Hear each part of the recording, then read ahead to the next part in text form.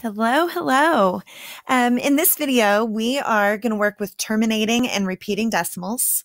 We're going to learn how to convert those to fractions and also how to convert fractions to those decimals. And then at the end, we're going to get into percents just the tiniest of bit because usually this leads right into your rational numbers unit with fractions. And also a lot of times it leads into your percent unit as well. So step number one, we're going to change a terminating decimal to a fraction. It would probably help if we knew what the word terminating meant for decimals, right? So I always think of it as the Terminator movies. The Terminator was about stopping someone, right? So in a terminating decimal, the decimal stops. There's an ending to it. It doesn't go on forever. It doesn't repeat. To change a terminating decimal to a fraction, we're going to put the digits over the ending place value and reduce. Now, I've got listed here your place values. So you've got your whole numbers, right? And then your decimal. After that, it's tenths, hundredths, thousandths, 10,000ths, and so on. If you have trouble remembering what goes where, here's how I think of it. If I'm one place past the decimal, then I need 1 0. That's my 10th spot. If I'm 2 places past, then I need 2 zeros. That's why it's the hundredths. 3 places past, you need 3 zeros, thousandths, and so on. That helps me remember, or helped me remember when I was young, when I was a 7th grader. So perhaps that will help you as well. So let's actually get into some of these problems. My first one says 0.58 or 58 hundredths is how you really read that. I don't have anything in front of the decimal other than a 0, so I don't need to put a whole number in front of my fraction. I'm going to put the 58 on top. That's going to become the numerator. On the bottom, that was 2 spots past, so I need 2 zeros. That's my hundredths place. And then you know your answer is never complete on fractions unless you reduce, right? If you're not sure what goes into both, look for the obvious. Look to see if they're even. If they end in 0, 2, 4, 6, or 8, then you can divide them by 2. If they both end in zeros, divide by 10. If they end in 5 or 0, divide by 5. Start with those, and then you can keep going on and narrowing it down further if you need to. I know already that 58 and 100 are even, so if nothing else, I know 2 goes into them. If I divide them both by 2, I get 29 over 50. Those two have nothing in common. Even though 50 is not a prime number, as a pair, 29 and 50 are called relatively prime. It means there's nothing other than 1 that you can divide them both by. That's how I know it's reduced as far as it goes. It's in simplest form. Let's look at the one below that.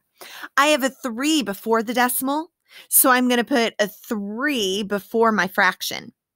Now, on top of the fraction, yes, I have 009, but in real life, you wouldn't say, I have $009. You'd sound like a big goober, right? You would just say 9.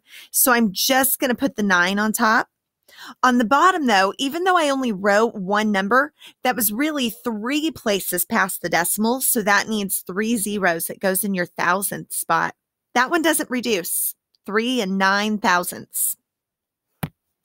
The next one, if you have a negative before, you keep a negative before. So this one, I'm going to put -12, and then my fraction bar. On top, I'm going to put the 6. That was 1 place past the decimal, so I need 1 0. I put a 10 on the bottom. When I reduce, it's not going to affect the -12. Even though, yes, I could divide that by 2 along with the 6 and 10, when you reduce, it only affects the fraction. So this is still just -12. And then 6 and 10, I'm going to divide them both by 2, and I get 3/5. -12 and 3/5. Last one on this page. I have a 0 before the decimal, so I'm not going to put a number before my fraction. On top, here's another one where you've got a 0 in there that you don't really need to write. I wouldn't say I have $28. I would just say 28. So I'm going to put 28 for the numerator. On the bottom, though, that's 3 places past the decimal, so I need 3 zeros. So I'm going to put 1,000 on the bottom. Now, I know that their greatest common factor, the biggest number that I can divide them both by is 4. But if you're not sure, then divide by 2. You'll get 14 over 50. Those are even. Divide by 2 again. So we'll get there in the end, regardless of whether you divide by 4 or by 2 and then 2 a second time. You should end up with 7 over 25. That was when you had terminating decimals, right? So on these, they're not terminating anymore. They are repeating. A repeating decimal keeps the same pattern, but that pattern goes again and again and again. Let me show you the real way that you would do this. Okay, if I have like, we'll say 0.5 repeating. I wouldn't stress over this or write this down yet. Just watch, bear with me for a second. In real life, the long process, I'm going to let that be considered X. And I want to move my decimal to get it past that repeating place. I need to move it one time. So I'm going to put 1 0 and I'm going to put 10x because 10 times x moves at one time. Moving it once, now I have a 5 before, but I still have all those repeating 5s after. So what I'm going to do is I'm going to subtract. I'm going to take the 10x that equals 5.5 repeating, and I'm going to subtract the x, which was just 0.5 repeating. When I do that, the 0.5 repeating part subtracts out of there. It's gone. On the left, that leaves me with 9 x's equals 5. To solve for x, the opposite of multiplying by 9 is dividing by 9. So I end up with x equals 5/9. Check it. Pick up a calculator, put in 5 divided by 9. You're going to get 0.5 repeating. But wasn't that gross? That was just yuck. I don't want to go through that every time. I'm doubting you want to do that either. So let me give you a shortcut. On this shortcut, it only works when everything after the decimal is part of that repeating pattern. But for your 7th grade standards, those are the only kinds that you're going to see. So why not just do it the fast way? Ready? On this first problem here, I have a 3 that comes before the decimal. I'm going to keep the 3 before the fraction. In the end of that long one that I showed you, I ended up with a 9 on the bottom, right? So instead of putting multiples of 10 for those place values on the bottom, you're going to put groups of 9. If you have one number in the repeating pattern, like this 6, you put 1 9 on the bottom. Then I can reduce. Divide 6 and 9 by 3, and I get 3 2/3. You can check it. We're going to do more of these here in a minute, but to check it, take your top divided by your bottom.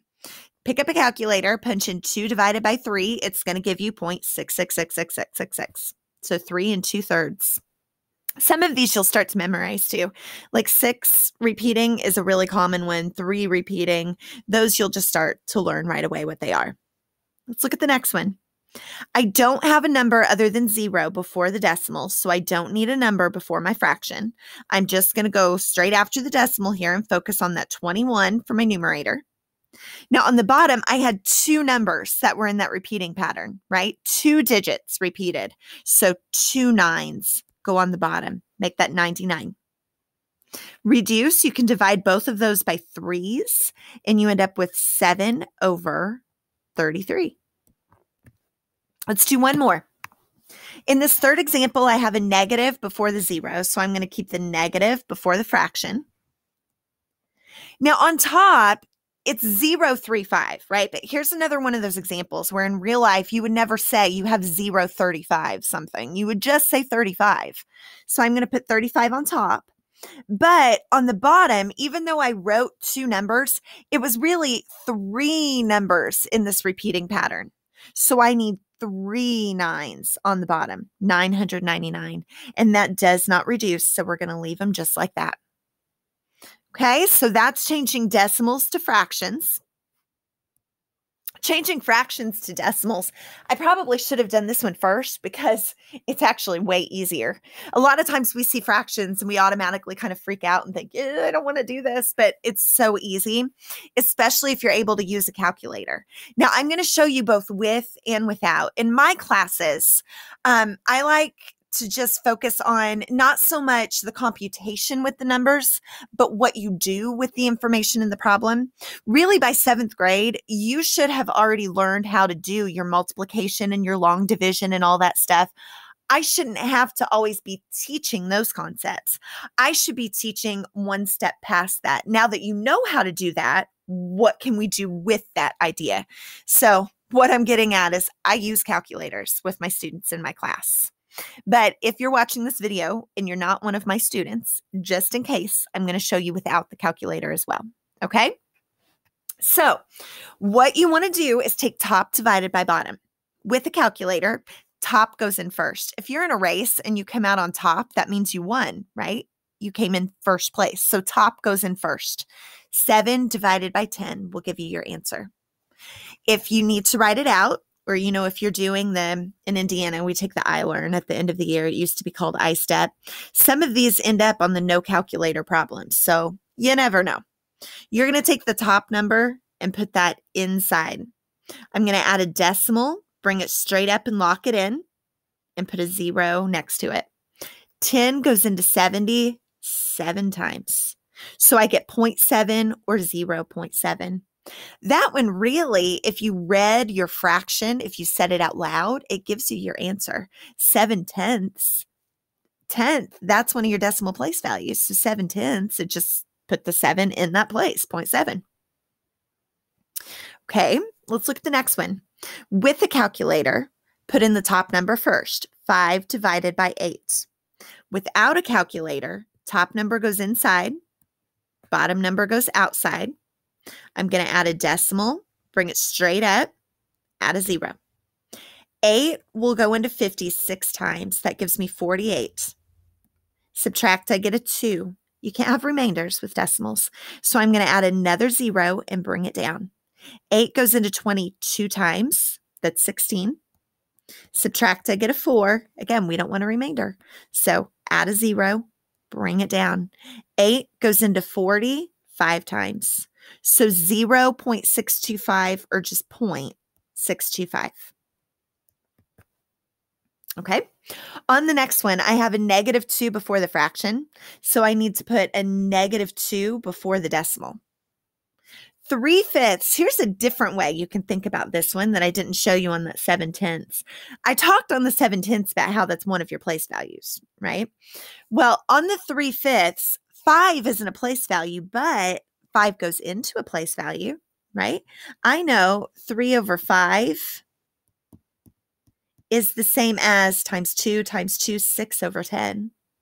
6/10, again, just write it as you're reading it. 6/10 looks like that.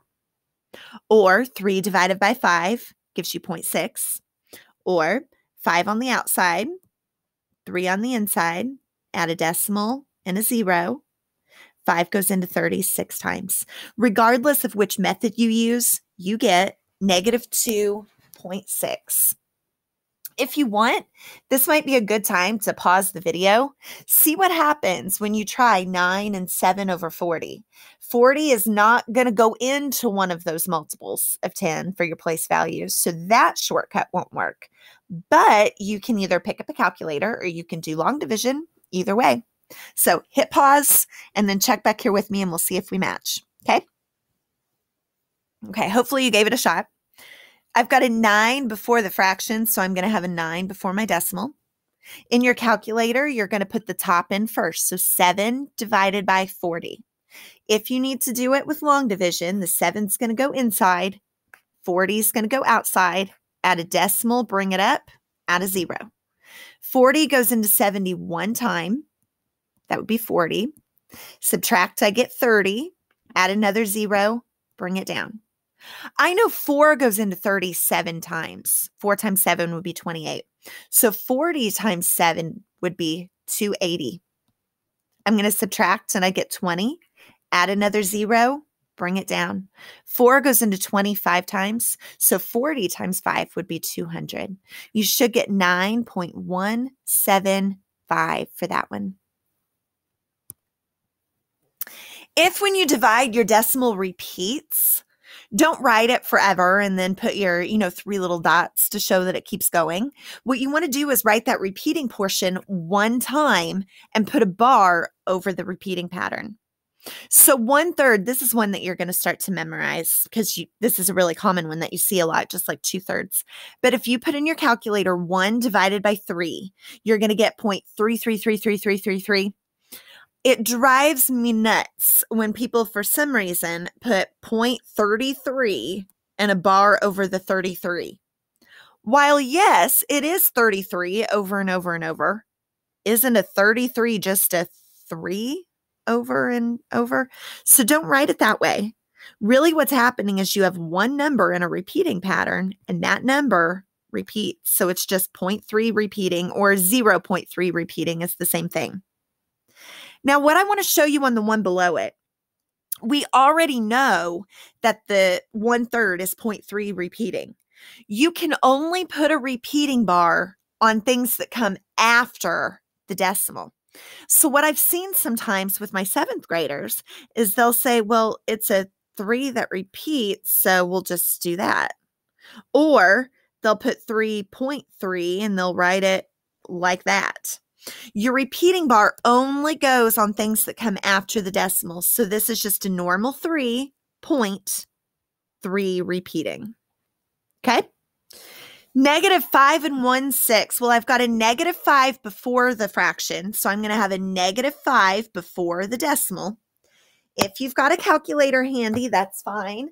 If you want to do long division, like I showed you on the page before, that's fine too. But you're going to take 1 divided by 6. Now, my calculator, check this out, says 0.1. It's got a whole bunch of 6s, and it's got a 7 at the end. That 7's not really there. Calculators, most calculators, will round so that the number fits within its calculator window. There's not really a 7. If the next number's a 6, it tells the 6 before it to round up, right? That's where the 7 came from. So really what we have is a 1 and then a 6 that goes on forever. The repeating bar just goes right over the 6. Do not put a 7 at the end. There's not really a 7 there. That's just the calculator rounding to make it all fit within its viewing window. Last one here. I have a 6 before the fraction, so I'm going to have a 6 before the decimal. Now, if you do 8 divided by 9 in calculator, again, what's going to happen is you're going to get a different number at the end. It's going to give you 0.8888888 and then a 9 at the end. But the 9's not really there. It's just rounding it to make it fit. Really, it's just an 8 that goes on forever. Now, the last thing I want to show you isn't always part of this section in the math books, but sometimes they'll assume you already know this and they'll throw in a problem here or there. Or, they'll have you compare fractions and decimals, and you have to decide what's bigger, what's smaller, and they'll throw a percent in there. So I just wanted to very quickly show you how to change a decimal to a percent. To change a decimal to the percent, we're going to pick up the decimal point and move it to the right. Percent literally means out of 100. You've even got a 1 and 2 zeros within that you could rearrange to make it look like 100, right? 100 with its 2 zeros is always about moving 2 times. To make it a percent, I'm going to move towards the right because that's where my percent sign's going to go. So I'm going to pick up my decimal and scoot to the right and call that 76%. If I had been given the percent and I needed to go the other way, then I would scoot away from the percent sign because I'm getting rid of it. So scoot to the left, that's why it would give me the 0.76.